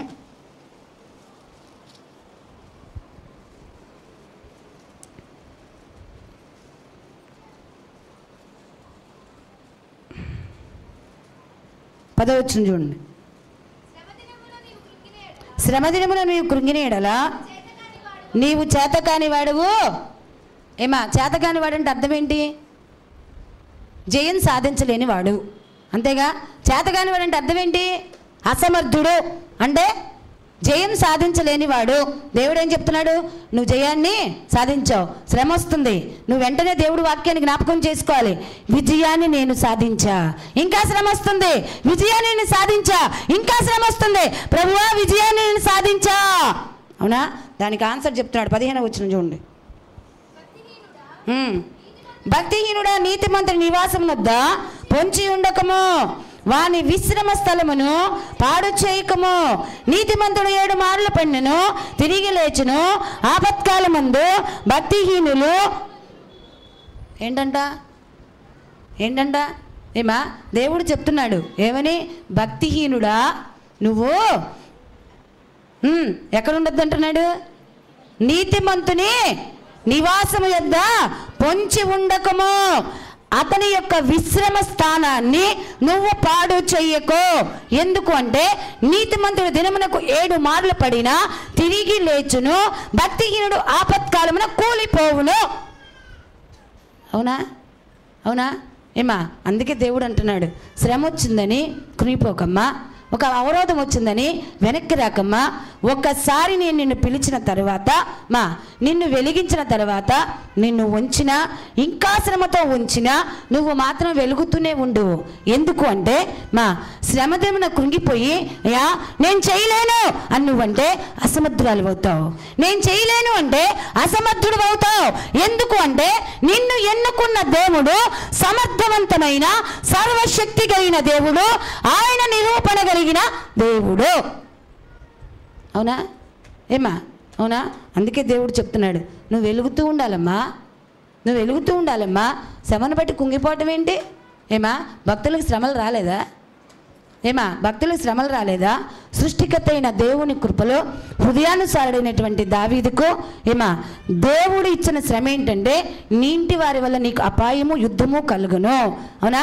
అటువంటి యుద్ధములో ప్రప్రథముగా దావీదు ఇంటిలో నుంచి వచ్చిన యుద్ధం అబ్షాలోమును బట్టి వచ్చింది. అవునా? ఈ అబ్షాలోము తండ్రి మీదకి లేచి యుద్ధానికి సన్నిధుడైనప్పుడు ఒకడు వచ్చి దావీదుతో చెప్తాడు. ఏమని అంటే, దావీదు, అబ్షాలోమైన నీ కుమారుడు నీ మీద యుద్ధానికి లేపడానికి కారణం ఏంటంటే, అహీతోపేలు అనే వ్యక్తి నీ గురించి యుద్ధము కలుగునట్లుగా నీ కొడుకును ప్రేరేపిస్తున్నాడు అన్నాడా? వెంటనే అహీతోపేలు మీదకి వెళ్ళిపోలా. అర్థమైందా? ఎలాంటి శ్రమ అంటే, కొడుకు తరుముతుంటే కాళ్ళకి చెప్పులు లేకుండా నెత్తి కొట్టుకుంటూ కొండల మీదకి పారిపోతున్నాడు దావీదు. అవునా? అలాంటి సమయంలో తెలిసింది, అహీతోపేలు అనే వ్యక్తి నీ బిడ్డను వక్ర మార్గంలోకి తిప్పుతున్నాడు అనగానే సృష్టికర్త అయిన దేవుడి వైపు చూశాడు. శ్రమ దినమున నువ్వు కృంగిపోవద్దు అన్నావు, విజయానికి వారసుని అన్నావు, హృదయానుసారుడు అన్నావు, నా యొక్క సింహాసనము నిత్యము నీ ఎదుట నిలిచి ఉండినట్లుగా ఆశీర్వదిస్తాను అన్నావు. సమస్తము వాగ్దానం చేసిన నీ సన్నిధిలో అహీతోపేలు యొక్క ఆలోచన చెడగొట్టవా? నా బిడ్డను నువ్వు చేర్చుకోవా? అడిగాడా లేదా? ప్రార్థన చేశాడా లేదా? ఏం చేశాడు దావి? అసలు మనం చెయ్యిందంతా ఏంటంటే అన్నీ చేస్తాం, ప్రార్థన ఒక్కడే చెయ్యం. అసలు చేయవలసిందేంటి? ఒక్క సువార్త సంబంధంగా అనుకోవద్దు. నా పిల్లలు చెడిపోతున్నారు, చెడు సమాసాలు పెట్టారు, వాళ్ళ వల్ల నేను కృంగిపోతున్నా అని నువ్వు అనుకోవటానికి నీకు లేదా? దావీదు ఏం చేశాడు? అయ్యా నా బిడ్డను చెడగొడుతున్నాడంటే అహీతోపేలు, అందుకని ఆ యొక్క ఏమన్నాడు ఆ యొక్క ఆలోచన నుంచి నువ్వు అబ్షాలోమును సంరక్షించవా అని అడిగాడుగా. అసలు నీకు టైం ఎక్కడది? నీ బిడ్డ చెడిపోయినా పర్వాలా, నువ్వు కాసేపు యూట్యూబ్లో ప్రోగ్రాంలు చూడాలి. నీ బిడ్డ చెడిపోయినా పర్వాలా, ఆడే వస్తాడులే, ముందు పక్కింట్లో కబుర్లు చెప్పాలి. అందుకే నువ్వు బతుకుతుంది, నేను బతుకుతుంది. ప్రశస్తమైన విలువైన రక్తముతో దేవుడు మళ్ళీ కొని చెప్తున్నాడు, శ్రమ కలిగిందనుకో, ఇంకా శ్రమ కలిగిందనుకో, అయినా నువ్వు వెలుగుతూ ఉండు, నిలబెట్టేవాడని నేనున్నా. అహీతోపేలు యొక్క ఆలోచనలు దేవుడు చెడగొట్టగా అహీతోపేలు ఊరి పెట్టుకొని చచ్చెను. తెలుసుగా మనకి. అందుకే దేవుడు అంటాడు, అపవాదిని ఎదిరించుడి, వాడు మీ యొద్ద నుండి. ఎదిరించాలి అంటే ఒకే ఒక్క సాధనం ఏంటి? ప్రార్థన. అవునా? అవునా కదా? మరి ఎలా ఉండాలి? ఏమా చిన్న శ్రమ రాగానే బెంబేలు పడిపోతున్నావు, చిన్న శోధన రాగానే వీలుంటే ప్రార్థన చేస్తున్నావు, వీలు లేకపోతే ప్రార్థన ఎందుకు మానేస్తావు? తింటం మానేస్తున్నావా? పడుకోవడం మానేస్తున్నావా? భార్యలతో మాట్లాడటం మానేస్తున్నారా? భర్తలతో మాట్లాడటం మానేస్తున్నారా? పిల్లలతో మాట్లాడటం మానేస్తున్నారా? ఏమా ఊపిరి పీల్చుకోవడం మానేస్తున్నావా? కొనుక్కోవటం మానేస్తున్నావా? బీరువాగా తాళం వేయటం మానేస్తున్నావా? ఇవన్నీ మానేయటంలో నువ్వు ఇవన్నీ అశాశ్వతమైనవే.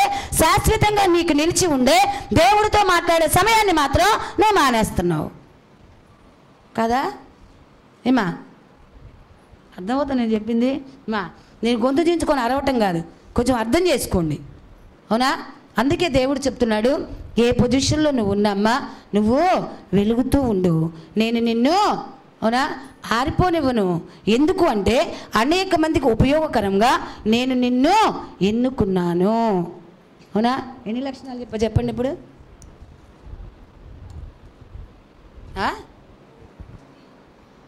3 ఏమేం చెప్పా?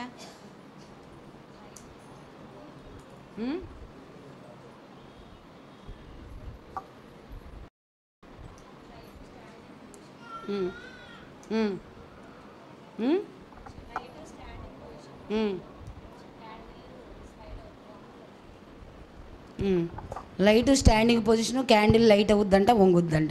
అయినా లాస్ట్లో మిమ్మల్ని అడుగుతాం మొత్తం, అవునా? 3 చెప్పా. 3 అర్థమైందా? ఏమా 3 అర్థమైందా? భక్తి జీవితంలో ఎందుకు రావు శ్రమలు? ఏమా సింహాల పోడిని అక్కడ పెట్టి ప్రార్థన మానేయి అంటే ఏం చేశాడు? ఎందుకు? బతికినా కొంతకాలం నేను చనిపోవడం ఖాయం, చనిపోయిన తర్వాత ఒక నిత్యత్వం ఉంది, ఆ నిత్యత్వం కోసం అశాశ్వతమైన ఈ శ్రమకు భయపడి శాశ్వతమైన దేవుని కృపను నేను పోగొట్టుకోను. దేవుని స్తోత్రం. ఏమా అవునా? అవునా? అగ్ని మండుతున్న అగ్ని అక్కడ ఉంది, ఏమా దీనిలో పారేస్తాం, ప్రతిమ మొక్కు అంటే ఏం చేశారు? ఏమా పర్వాలా, ఎప్పటికైనా పోయేది. అందుకని శాశ్వతమైనటువంటి ఆ రాజ్యాన్ని మేము పోగొట్టుకోము అని వాళ్ళు నిలబడ్డారు. దేవుడు చెప్తున్నాడు, ఎవరికి దేవుడు ఎక్కువ పని ఇస్తాడో వాళ్ళకే ఎక్కువ శ్రమని దేవుడు ఇస్తాడు. ఎందుకు అంటే శ్రమలు సహించకుండా, శ్రమలు భరించకుండా, శ్రమ ద్వారా దేవుని యొక్క శక్తిని పొందుకోకుండా ఆయన రాజ్యంలో ప్రవేశించడం దుర్లభం. ఎంత శ్రమని నువ్వు ఎక్కువగా అనుభవిస్తూ ఆయన శక్తి చేత నింపబడతావో దేవుడు రాజ్యంలో కూడా నీ స్థానాన్ని దేవుడు అంత అత్యధికంగా ఆశీర్వదిస్తాడు. రాలేదా? ఏమా ఎవరికి రాలే శ్రమ? ఏమా మనకేమొచ్చినాయి? కొన్ని మనకొచ్చి అయితే చాలా చిన్నవి, అవునా? ఎలాగూ అంటే సూక్ష్మజీవులు అంటారా? సూక్ష్మజీవులు ఎలా చూస్తాం? కనపడతాయి అమ్మా. సూక్ష్మజీవులు ఉంటాయి కానీ కనపడవు. ఎలా చూడాలంటే భూతద్దంలో చూస్తే కానీ కనపడవు, అవునా? మనకు దేవుడు కృపలో మనకిచ్చిన శ్రమలు ఏంటంటే సూక్ష్మజీవులు లాంటి చిన్న చిన్న శ్రమలు.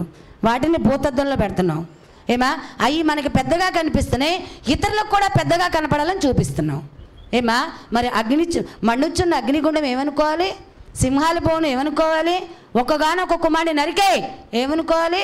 40 సంవత్సరాలు రాజభోగాలు వద్దు, 40 సంవత్సరాలు అరణ్యంలో బ్రతికాడు ఏమనుకోవాలి? ఏమా రాజ్యరికాన్ని, తన యొక్క సంపదను, అధికారాన్ని, సమస్తాన్ని పోగొట్టుకొని ఏమా బెత్తంతో కొట్టినప్పుడు గాయాలు తగిలి రక్తం స్రవిస్తుంటే దేవుడు మాట్లాడుతున్నాడు, ఏమని పౌలా నిలబడ్డావేంటి? శ్రమల కొరకు నేను ఎన్నుకున్న సాధనాలు కదా నువ్వు, కడుక్కో రక్తాన్ని, దుమ్ము దులుపుకో, ఎల్లు సువార్త ప్రకటించు. దేవుని స్తోత్రం. ఏమా అవునా? మరి మనం ఏం చేస్తున్నాం? ఏమా పోనీ సువార్త గురించి కాదు, నీ పిల్లల కోసం ఏం చేస్తున్నా? ఏమా దేవుడి సందులో విచారణ చేస్తే సృష్టికర్త అయిన దేవుడు సమస్తాన్ని సమకూరుస్తాను అంటున్నాడు కనుక నా బిడ్డ వివాహ విషయంలో దైవ చిత్తం ఏంటి? ఉపవాసం ఉండటానికి ఏం రోగం? బడా పడిపోవాలి పొట్టలో. అదేమంటే గ్యాసు. తిన్నా కూడా నీరసం వస్తుంది అక్క, మరి మానే. తిన్నా నీరసం వస్తుంది, తినకపోయినా నీరసం వస్తుంది, ఎలాగైనా నీరసాన్ని భరించాలిగా, తినకుండా ఉంటే పోయే. ఏమా అదే ఉపవాసం అని దేవుడికి చెప్పు. తిన్నా నీరసం వస్తుందయ్యా, తినకపోయినా నీరసం వస్తుంది, అందుకనే ఉపవాస ప్రార్థన ద్వారా సమస్తము సాధ్యమన్నావు కనుక నేను తినకుండానే నీ సన్నిధిలో విజ్ఞాపన చేస్తున్నా. నా కుమార్తె విషయం ఏంటి? నా కుమారుడు విషయం ఏంటి? నువ్వేం చేయాలనుకుంటున్నావు చెప్పొద్దా? ఏమా దేవుడు సమాధానం ఇవ్వడా? ఏమా మన స్థితిగతులను బట్టి, మన ఆలోచనలు బట్టి కాదు, అవునా? భాస్కర్ రావు గారికి ఏం ఆలోచన ఉంది? కుబేరుడు లాంటి అల్లుడు రావాలి ఉందిగా. ఏమా మంచి ఐశ్వర్యవంతుడు రావాలి. అవునా? దేవుడు ఏం మాట్లాడాడు? ఐశ్వర్యవంతుడి కోసం ఆశపడకు, బుద్ధిమంతుడిని ఇస్తా. దేవుని స్తోత్రం. అవునా? అయినా కూడా నాకు ఐశ్వర్యవంతుడు కావాలంటే జీవితం పోయేది ఎవరిది? ఏమా దేవుడు మాట వినకపోతే పిల్లది. ఎందుకు తీసుకుంటాం అప్పుడు? అవునా? ఎందుకు చేయడు దేవుడు? ఒకవేళ తప్పుడు అభిప్రాయాలు మనలో ఉన్నా కూడా తన చిత్తం ఏంటో తెలియజెప్తూ మనల్ని సరిచేస్తూ ఉంటాడు. ఐశ్వర్యవంతుడి వల్ల సుఖం కాదు, అర్థమైందా? బుద్ధిమంతుడి వల్లే సమాధానం ఉంటుంది. అవునా? సమాధానకరమైన జీవితాన్ని దేవుడు నిశ్చయముగా అనుగ్రహిస్తాను అన్నాడుగా. ఏమా మరి ఇక్కడ దావీదు చేశాడుగా ప్రార్థన. తన బిడ్డ తన మీదకి వస్తున్నాడు. అవునా? ఎవరి వల్ల వచ్చిందో తెలిసింది, దాన్ని బట్టి ప్రార్థన చేశాడు. నీ బిడ్డలు ఎక్కడ తప్పిపోతున్నారో నీకు తెలీదా? ఏమా నీ బిడ్డలు దేవుడికి దూరంగా ఎందుకున్నారో నీకు తెలీదా? నీ బిడ్డల వివాహంలో ఎలాంటి వాడిని కోరుకుంటున్నావు నీకు తెలీదా?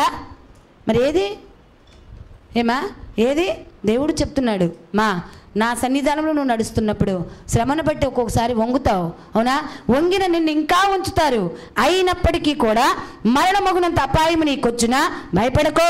శ్రమదినములు నువ్వు కృంగిపోతే నిన్ను చేతగాందని అంటారమ్మా. అలాంటి నేను సహించలేను. ఎందుకు అంటే సర్వశక్తి కలిగిన దేవుడును నీకు తండ్రినై ఉన్నా. దేవుని స్తోత్రం. ఆయన బలవంతుడైనప్పుడు మనం బలహీనలుగా ఎలా ఉంటాం? ఏమా ఆయన నిరూపణ కలిగిన దేవుడు అయినప్పుడు మనం చేతకాని వాళ్ళగా, చేయలేని వాళ్ళగా ఎలా ఉండగలుగుతాం? అవునా? ఏమా అర్థమవుందని నేను చెప్పింది? ఏమా అలాగే మరి జీవం కలిగిన దేవుని కనికరములో మళ్ళీ క్యాండిల్ గురించి ఇంకోటి చెప్తా చూడండి. క్యాండిల్ అంట వెలుగుతూ ఏం చేస్తుంది? కరిగిపోయిద్దా?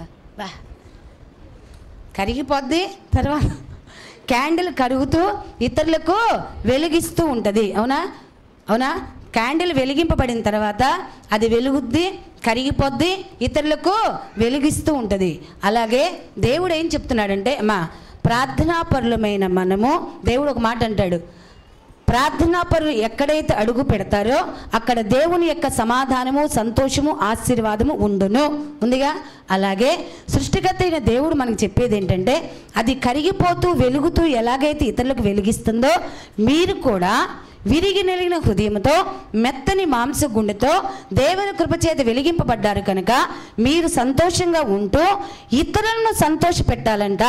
అంటే మనం ఎక్కడికైనా వెళ్తున్నా, మనల్ని ఎవరైనా పిలవాలి అనుకున్నా వాళ్ళలో ఏ అభిప్రాయం రావాలంటే వాళ్ళు వస్తే హాయిగా ఉంటుంది, వాళ్ళు వస్తే సమాధానంగా ఉంటుంది, వాళ్ళు వస్తే సంతోషంగా ఉంటుంది, వాళ్ళు రాగానే సమస్యలన్నీ మర్చిపోతాం, వాళ్ళతో మాట్లాడుతుంటే టైం తెలియదు, వాళ్ళతో మాట్లాడుతుంటే ఒక ధైర్యం వస్తుంది, వాళ్ళతో మాట్లాడుతుంటే దేవుడు పక్కనే ఉన్న ఫీలింగ్ మనకి కలుగుద్ది అనుకునేటట్టు మనం ఉండాలంట. అర్థమవుతుందా? ఏమా ఏంటి అట్ట చూస్తున్నారు? అర్థమైందా? ఏమా క్యాండిల్ ఎలాగైతే కరుగుతూ ఇతరులకు వెలిగిస్తుందో అలాగునే మనం కూడానంట మనకిచ్చిన ఆయుష్కాలం మొత్తము కూడా దైవ చిత్తమైన, అసలు నిజంగా అది మామూలు దుఃఖం అయితే ఎప్పుడో చచ్చిపోతాం, గుండె పగిలి చచ్చిపోతాం. అవునా? అంత దుఃఖం వస్తున్న ఇంత శక్తి మనకు వస్తుంది ఏంటి అంటే దేవుని యొక్క ప్రభావంతో కూడిన పరిశుద్ధాత్ముడు ఇస్తున్న జీవజలపు నది. అవునా? నది నిత్యము ఊరుతూనే ఉంటుంది, ఉపయోగించుకునే శక్తి మనకు ఉండాలి. అవునా? అందుకే దేవుడు చెప్తున్నాడు, విరిగి నలిగిన హృదయంతో దైవ చిత్తానుసరమైన దుఃఖంతో రక్షణార్థమైన మారు మనసుతో నువ్వు ఎలాగైతే సంతోషంగా ఉన్నావో అలాగే ఇతరులను కూడా సంతోషభరితమైన, ఆశీర్వాదకరమైన అనేకమైన మాటలు మాట్లాడుతూ మనం ఉపయోగకరంగా ఉండాలంట. అర్థమైంది? అందుకే దేవుడు అంటాడు, చేయగలిగి ఉండి చేయకపోట పాపము. ఇతరులు ఒకవేళ నిన్ను సహాయం కావాలని అడగకపోయినా ఆ సహాయం అవసరమని నీకు తెలిసినప్పుడు వాళ్ళు అడగకముందే నువ్వు వాళ్ళకి సహాయం చేయి. ఎందుకు అంటే నువ్వు వెలుగుతున్నావుగా. ఎందుకు అంటే నీలో జీవజలపు నది పొంగి పొర్లుతుందిగా.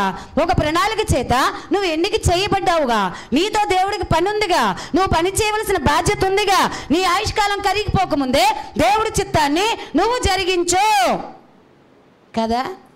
ఏమా కదా? అందుకనే మరి దావీదు మీదకి సౌలు అనేక మారులుగా యుద్ధానికి వచ్చినప్పుడు మరి దావీదు చేతికి సౌలు చిక్కినప్పటికీ కూడా యెహోవా చేత అభిషేకింపబడిన వాడిని నేను ముట్టకూడదు అని తనని చంపటానికి వచ్చిన వ్యక్తిని కూడా క్షమించి వదిలేశాడు.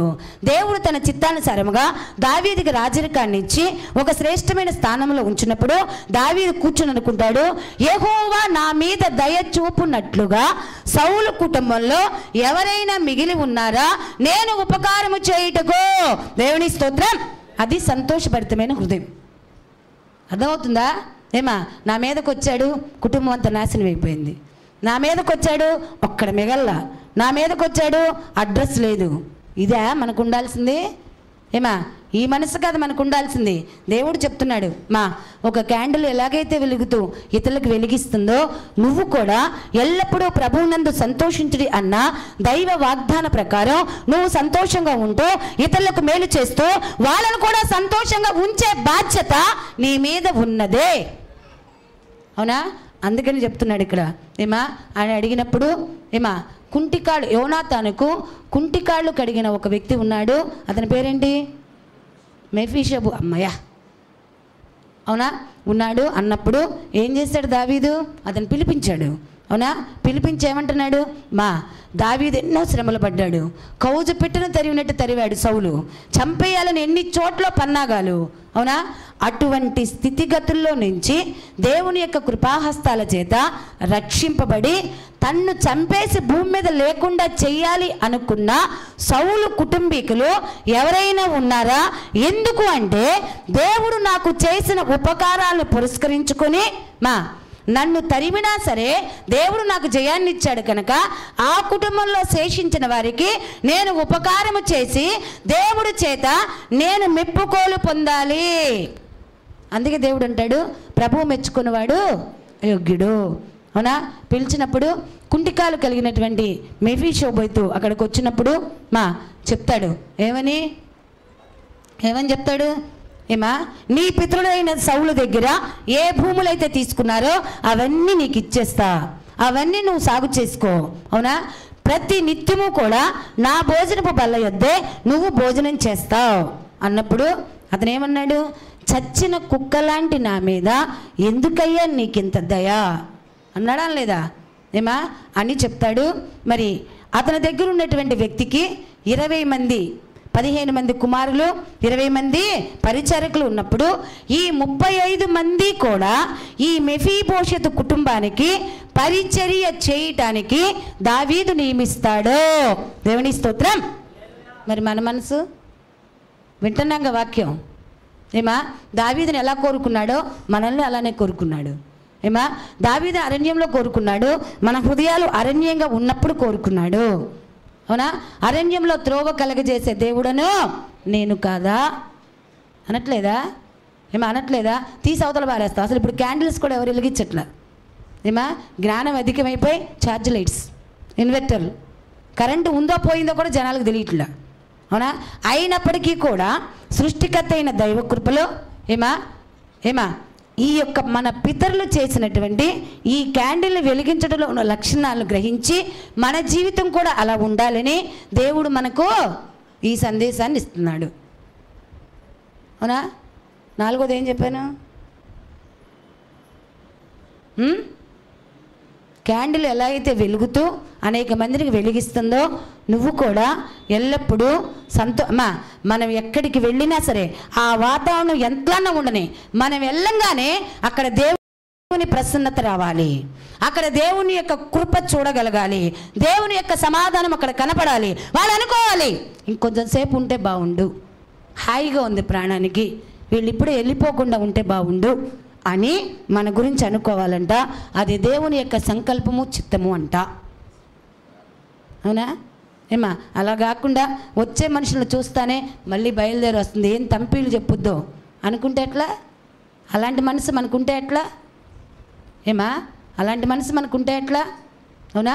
అందుకే దేవుడు చెప్తున్నాడు, హృదయానుసారైన దావీదు ఏ కార్యం చేశాడో తనని చంపేటువంటి వ్యక్తికి ఏ ఉపకారం చేశాడో తెలుసుకొని విని వదిలేయమని కాదు, తెలుసుకున్న దానిలో నిజాన్ని గ్రహించి ఆ నిజాన్ని నువ్వు అనుసరించి నడవటానికి. అర్థమైందా? అవునా? తర్వాత చెప్తా. అలాగేనంట మరి క్యాండిల్ని ఒకసారి వెలిగించావు, వెలుగుతూ ఉంది, ఈలోపు కరెంట్ వచ్చింది. ఏమా క్యాండిల్ నువ్వు పట్టించుకోలా, అవునా? అయినా అది వెలుగుతూనే ఉంటుందా లేదా? నువ్వు ఉపయోగించుకున్నా ఉపయోగించుకోకపోయినా ఒకసారి నువ్వు క్యాండిల్ని వెలిగించిన తర్వాత అది వెలుగుతూనే ఉంటుందిగా. ఏమా దేవుడు చెప్తున్నాడు, చెప్పండి దీని గురించి ఒక వాక్యం.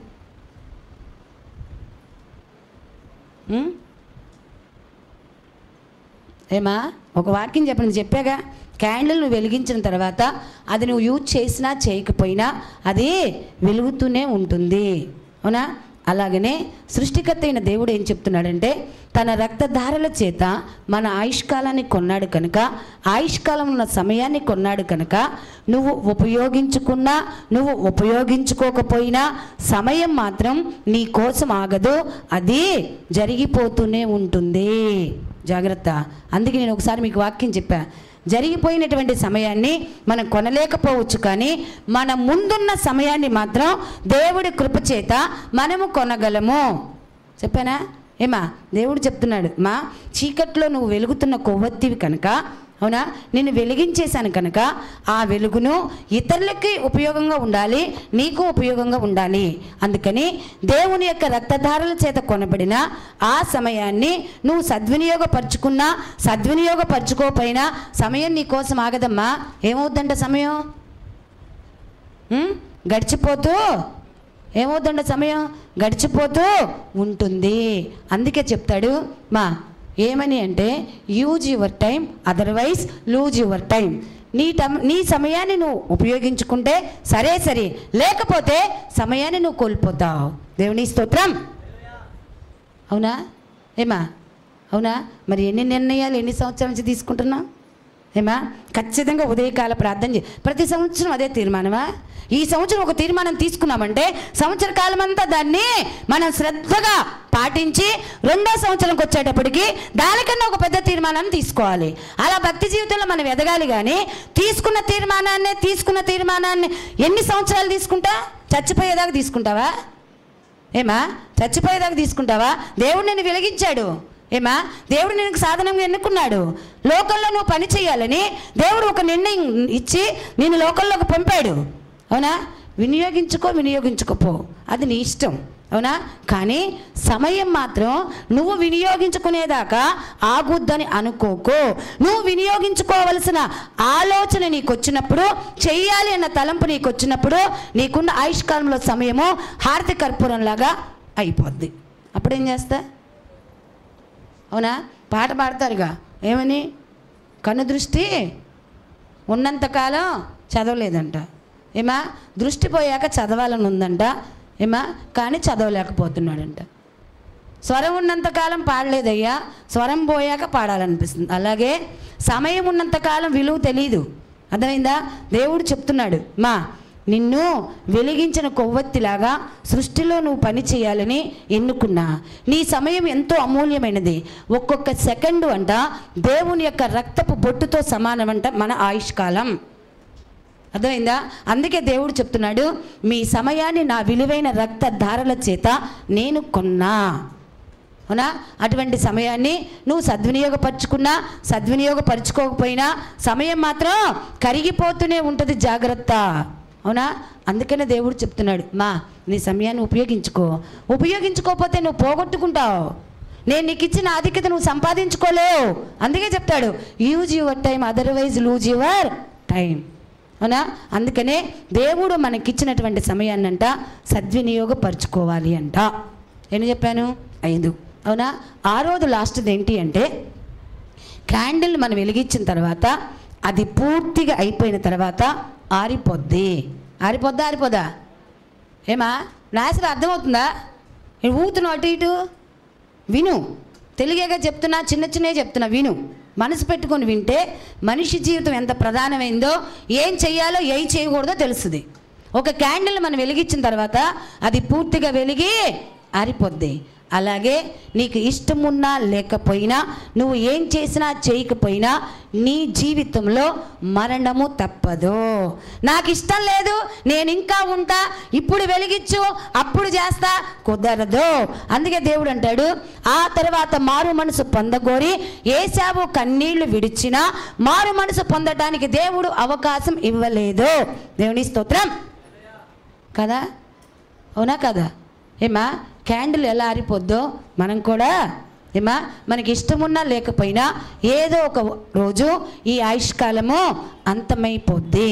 అందుకే దేవుడు అంటున్నాడు, కాలము సంకుచితమైనది కనుక, దినములు చెడ్డవి కనుక కాలమును సద్వినియోగపరుచుకొనుడే. ఉందా లేదా? ఏమా ఉందా లేదా? అవునా? మరి కాలం విలువేంటో తెలుసా? ఒకవేళ నువ్వు దేవుడు కృపలో ఎన్నుకోవని ఇష్టం బతుకు, తిను తాగు సుఖించు పో, అగ్ని ఉండవు. అవునా? మరి కరుణించిన దేవుడు నిన్ను ఎన్నుకున్న తర్వాత, నీ జీవితం యొక్క లక్ష్యం ఏంటో చెప్పిన తర్వాత, నీ జీవితం యొక్క విలువేంటో చెప్పిన తర్వాత, దేని బట్టి నువ్వు కొనబడ్డావో చెప్పిన తర్వాత, ఏమా మరి హారతి కర్పూరంలాగా నువ్వు ఆయుష్కాలను ఉదయిస్తే ఎట్లా? అవునా? ఒక్క సేవ కోసం అక్కర్లా, మీ ఇంటి కుటుంబం కోసం. విశ్వాసి అయిన భార్య రోషన్ రాదే? ఎవరన్నా ఒక్క మాట అనగానే నన్నన్నారు సంవత్సరాల తరబడి పీక్కుంటావే. ఏమా విశ్వాసి అయిన భార్య అవిశ్వాసి అయిన తన భర్తను, నేను విశ్వాసి అయిన భార్యను కాదా, నాకు బాధగా ఉందయ్యా, నా భర్త మారకపోతే నేను అవిశ్వాసనేగా, ఎందుకు నన్ను వదిలేసావు, ఎందుకు అతన్ని తీసుకురావటంలా, ఎందుకు అడగవు దేవుణ్ణి?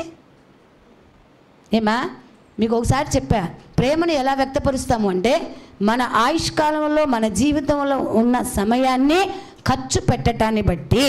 అవునా? నీ భర్త రక్షింపబడాలి, నీ భర్త నువ్వు ప్రేమిస్తున్నావు. ఏమా మరి భార్యగా నువ్వేం చేయాలి? నీ సమయాన్ని ఖర్చు పెట్టి, దేవా విశ్వాసి అయిన భార్యగా రక్షణలోకి వచ్చినట్లుగా నా భర్తను నువ్వు ఎందుకు పిలవట్లా?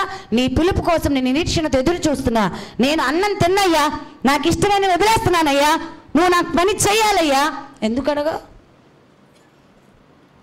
ఏమా దేవుడు చెప్తున్నాడు, మా ఇప్పుడు వెలుగున్నాను, ఇప్పుడు బాగా ఉన్నాను, ఇప్పుడు చక్కగా ఉన్నాను అని నువ్వు అనుకుంటున్నావేమో, ఒక రోజుకి కొవ్వొత్తి మొత్తం కరిగి ఆరిపోద్ది. నీ ఆయుష్కాలం కూడా నిర్ణయించిన కాలానికి సమాప్తం. అవునా? అప్పుడు నువ్వేం చేయాలనుకున్న ఏది కూడా చేయలేవు. అవునా? అందుకని ఈ ఉన్న సమయంలోనే సృష్టికర్త అయిన దేవుడు మనకిచ్చిన ఆయుష్కాలాన్ని మనము సద్వినియోగపరచుకొని ఆయన ముందుగా నిర్ణయించిన క్రియలు సంపూర్ణంగా నెరవేర్చి జీవము కలిగిన దేవుని రాజ్యంలో ప్రవేశించాలి. అందుకే దేవుడు అంటాడు, ఇహమందు నువ్వు సక్సెస్ అవ్వాలి, పరమందు నువ్వు సక్సెస్. ఏదో ఒక స్థానం కాదు, ఎక్కడుండాలో కోరుకో. దావీదు దగ్గర ఉండాలా, అపోస్తుల దగ్గర ఉండాలా, ప్రభు పాదాల దగ్గర ఉండాలా? నీ స్థానం ఎక్కడ ఉండాలని కోరుకుంటున్నావో దానిని ఇక్కడ నిర్ణయించుకో. అర్థమైందా? ఆ నిర్ణయం మేరకు దైవపక్షంగా నువ్వు పని చేయి. పనివాడు జీతానికి పాత్రుడు. అవునా? అందుకే దేవుడు చెప్తున్నాడు, ఇహమందు నువ్వు ఫలించాలి, ఇహమందు నువ్వు విజయం సాధించాలి, పరమందు కూడా నువ్వు అనుకున్న స్థానానికి నువ్వు చేర్చబడాలి. ఇది మనిషి జీవితం. అర్థమైందా? ఏమా? అవునా? ఎన్ని లక్షణాలు చెప్పా? ఒక క్యాండిల్. ఏమా క్యాండిల్ వెలిగిస్తా. చాలామంది తెలిసి తెలియక కూడా, నాకు కూడా మొన్నటి వరకు అసలు తెలియదు. ఏమా అలానే బర్త్డేకి కూడా క్యాండిల్ పెడతామా, దాన్ని ఉఫ్ఫని ఊతాం, ఆరిపోద్ది. అంటే ఏంటి? సమయం అయిపోయింది, ఇంకా అది తిరిగికు రాదు. అది నువ్వు గ్రహించి ముందున్న ఈ సమయాన్నన్నా దేవుడు కోసం, మంచి పనుల కోసం సద్వినియోగపరచుకో అనేగా అర్థం. ఏమా అనేగా? అవునా? ఏమా అందుకనే సృష్టికర్త అయిన దైవ సన్నిధిలో మనం బ్రతికున్న చేపలం కానీ చచ్చిన చేపలం కాదు. ప్రవాహానికి మనం కొట్టుకుపోకూడదు. ఎంత ప్రవాహం ఉన్నా దేవుడు జయించావని ఒక మాట మనకిచ్చాడు కనుక జయ జీవితానికి వారసులమే దైవపక్షముగా మనం చేయాల్సిన పనులు చేయాలి.